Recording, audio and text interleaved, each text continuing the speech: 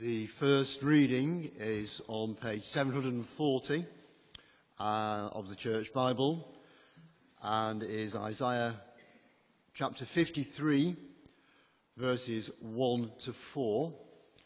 That's page 740 of the Church Bible. Who has believed our message, and to whom has the arm of the Lord been revealed? He grew up before him like a tender shoot, and like a root out of dry ground. He had no beauty or majesty to attract us to him. Nothing in his appearance that we should desire him. He was despised and rejected by men, a man of sorrows and familiar with suffering, like one from whom men hid their faces. He was despised, and we esteemed him not. Surely he took up our infirmities and carried our sorrows.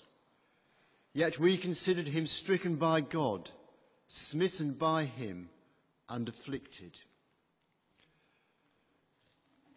The second reading is from Luke chapter 4 on page 1061. Reading from verse 1 to verse 8, Luke 24, page 1061. The resurrection. On the first day of the week, very early in the morning, the women took the spices they had prepared and went to the tomb. They found the stone rolled away from the tomb, but when they entered, they did not find the body of the Lord Jesus. While they were wondering about this, suddenly two men in clothes that gleamed like lightning stood beside them. In their fright, the women bowed down with their faces to the ground. But the men said to them, "Why do you look for the living among the dead? He is not here. He has risen. Remember how he told you while he was still with you in Galilee. The Son of Man must be delivered into the hands of sinful men, be crucified, and on the third day be raised again." Then they remembered his words. This is the word of the Lord. Thanks be to God. Good morning, everybody. Can I add my words of welcome to those of Arun earlier in the service? For those of you I haven't yet met, my name is Jo. I'm one of the clergy licensed here at St. Nick's, and I also happen to be married to the vicar. Before I begin, shall we bow our heads in prayer? May I speak to the glory of God the Father, and in the name of Jesus the Son, and through the power of God's Holy Spirit. Amen. Now, does anybody here listen to Radio 4? Oh, yes, I've got a few hands gone up. Well, I sometimes get a small window of opportunity to listen to Radio 4. Usually it's on car journeys, and it's just before my daughter has realised that it is Radio 4, because the moment she does realise, an arm comes across and a switch gets flicked and suddenly we're into Heart FM. I don't know if any of you have a similar experience. Well, anyway, in that small window of opportunity, I sometimes get to hear a programme called The Long View. Does anyone come across The Long View? A few people have. The Long View is a programme in which aspects of life today are compared with historical situations. So, for example, one programme compared the debate about the safety of driverless cars today with the safety about the debate about the new railways back in the 1830s. And another programme compared the reaction of black cab drivers in London to Uber taxis taking away their business today with the reaction of London's Thames watermen back in the 1750s when they were building new bridges across the Thames. Because, of course, the new bridges were taking the business away from the watermen who used to ferry people across the river. Anyway, on its website, the Longview describes itself as a programme in which stories from the past shed light on current events. And that's what I'd like to explore today. Today I'd like to explore how stories from the past shed light on current events.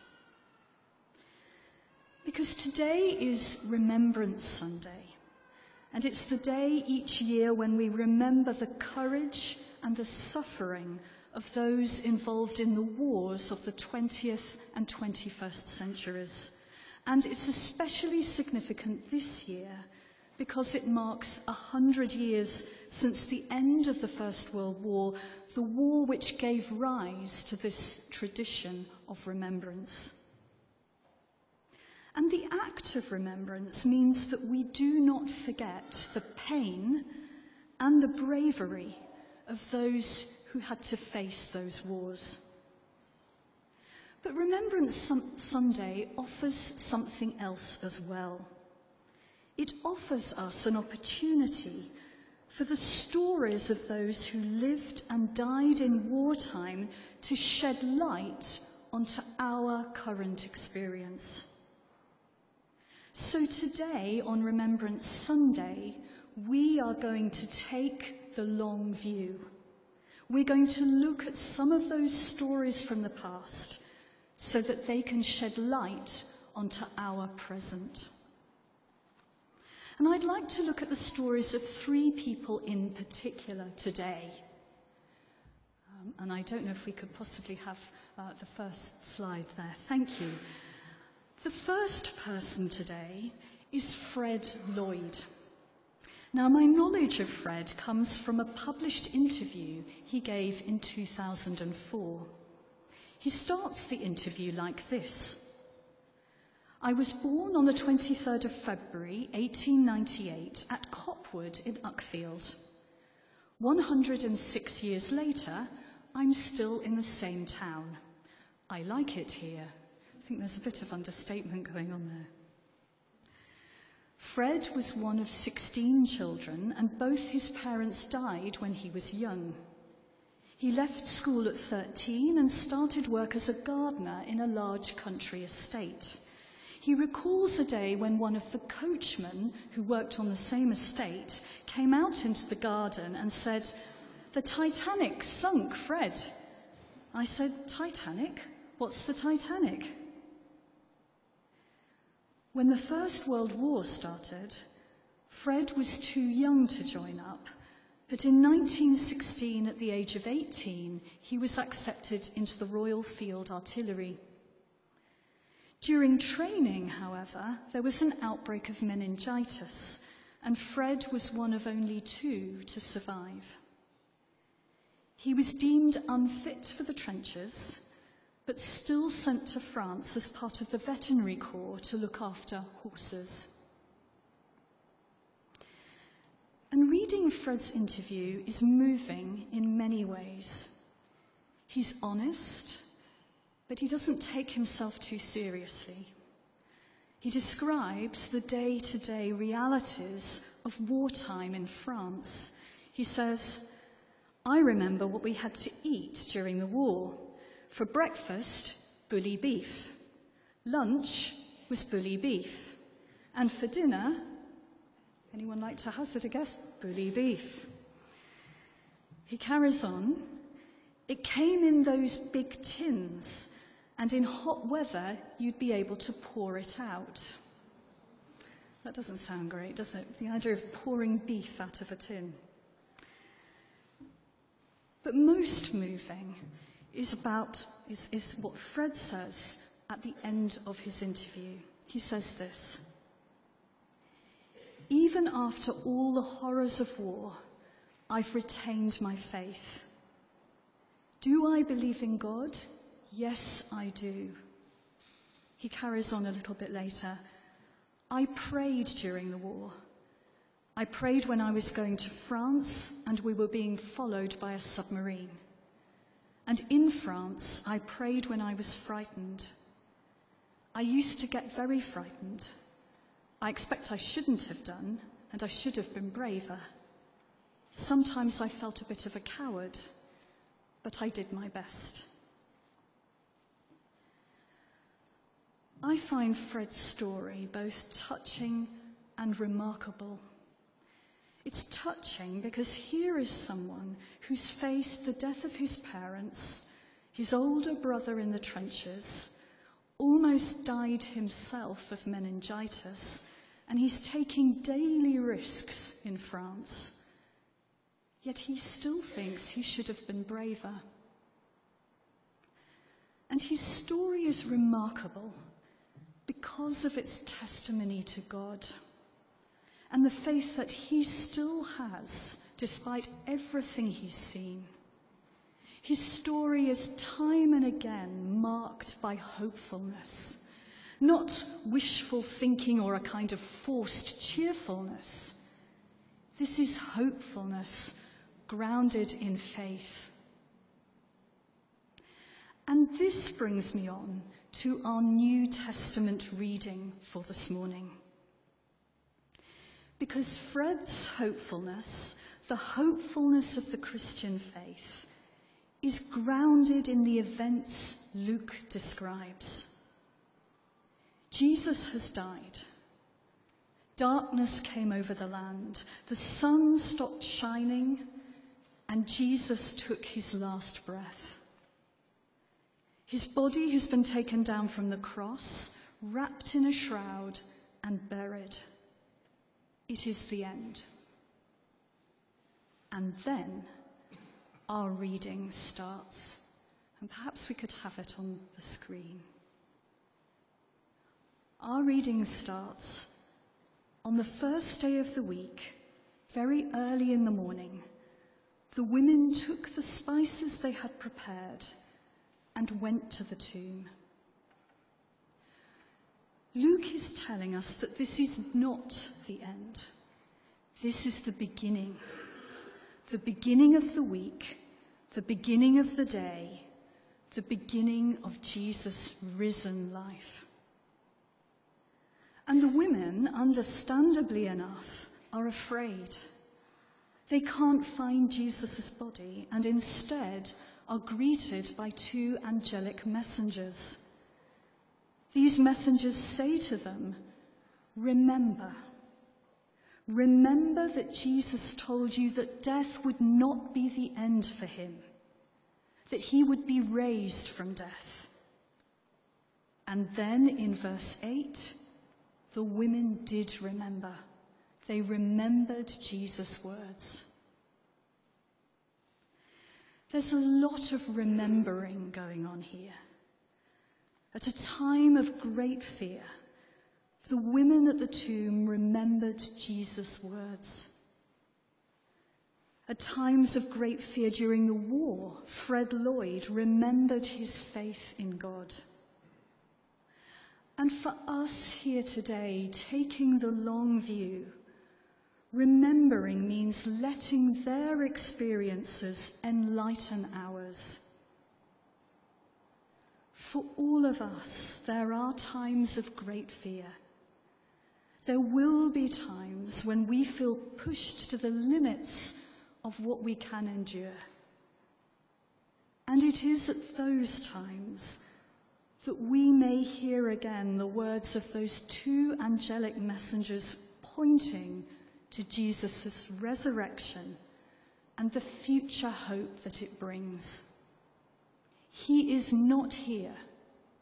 He is risen. And that gives us grounds for hopefulness. Death is not the end. Death does not have the last word. Beyond the greatest of ends, there is a new beginning.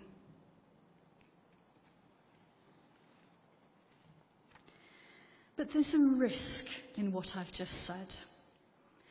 And the risk is that it may make faith sound easy. Faith in the midst of trauma is not easy. Fred Lloyd's words testify that faith is not easy. The horrors of war challenged it in many ways. And that brings me on to our second person today, James Hope. Now, I know about James from his son David Hope. David and Catherine Hope are members of our congregation here at St. Nick's. Many of you may know them. They sadly can't be here this morning. But David let me see the letters that his father James wrote to his own mother during the First World War.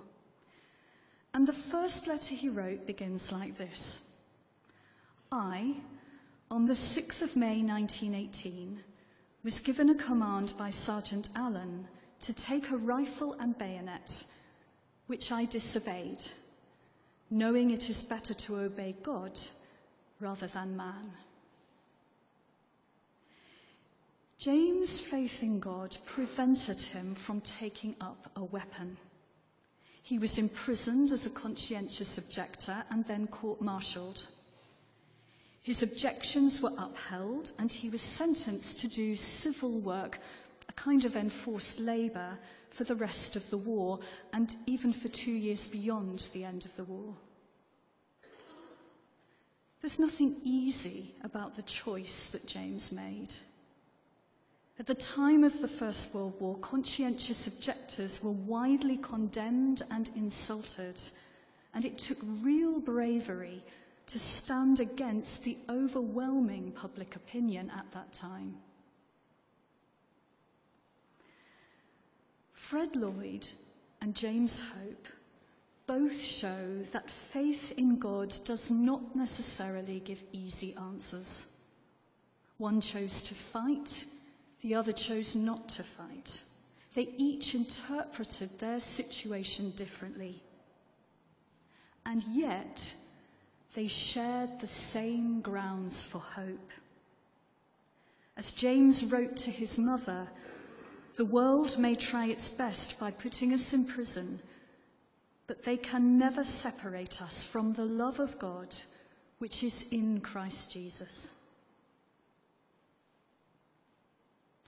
And so to our third person this morning. Our third person is an army chaplain, probably the most famous army chaplain of the First World War, Jeffrey Studdert Kennedy. He was also known as Woodbine Willie. I don't know if any of you have heard the name Woodbine Willie. A few have. He was named that because he handed out both New Testaments and Woodbine cigarettes to the soldiers he served with. In 1916, Studdert Kennedy was ordered to the front line just before the Battle of the Somme. When the battle had been going for a day, Kennedy was asked to go out into no man's land to see if he could cheer up the troops who were digging new trenches there. And he wrote this. Fear came. There was pain underneath my belt. Of course, I had to go. It was the parish. The front line became Kennedy's parish, and the horror of what he saw there did not leave him. Later, he tells of conducting a communion service and of giving communion to a corporal with these words, "The body of Christ, preserve thy body and soul unto everlasting life." He adds, 3 days later, I buried his body, terribly mutilated, in a shell hole just behind the line. For Kennedy, it was Jesus' suffering on the cross that shed light onto those events. In Jesus Christ, God suffered with and for his people. Earlier, we heard a prophecy from Isaiah. And we heard that prophecy speak about a man of sorrows, familiar with suffering. In Christian understanding, this is a prophecy about Jesus Christ, who before he could rise on Easter Day, first suffered the agony of a long drawn-out death, nailed to a cross. In Jesus' own suffering, Kennedy found an assurance that when pain and fear are daily realities, Jesus has been there before, and in his risen life offers to walk beside us still.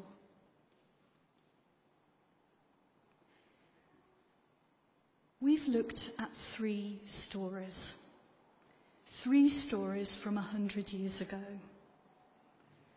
They are all stories of bravery and of suffering. They are different, from a conscientious objector to a frontline chaplain, but they share a common belief. And it is that common belief, the insight that they shared, that has most to say to us here today. Because they, like us, have taken the long view. They let the events of long ago, outside a tomb in Jerusalem, shed light into the darkness of war. And from them, we learn hope, the grounding of Christian hope, that in Jesus' death and resurrection, we, like them, can find God's new beginning. The final words this morning belong to Geoffrey Stoddart Kennedy. Kennedy wrote poetry, and in one of his poems he imagines a girl thinking about the young man she loves who's been killed in the war. This is from Kennedy's collection of poetry with the title The Unutterable Beauty, and it's a poem called Easter.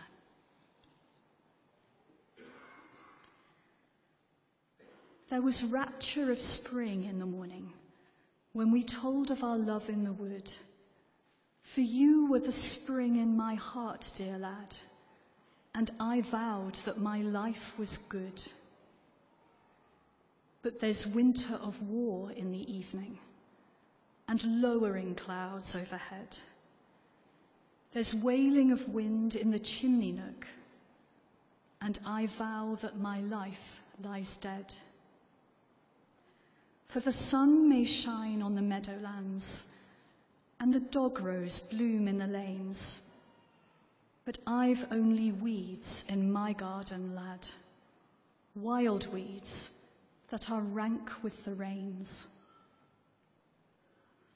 One solace there is for me, sweet but faint, as it floats on the wind of the years, a whisper that spring is the last true thing, and that triumph is born of tears.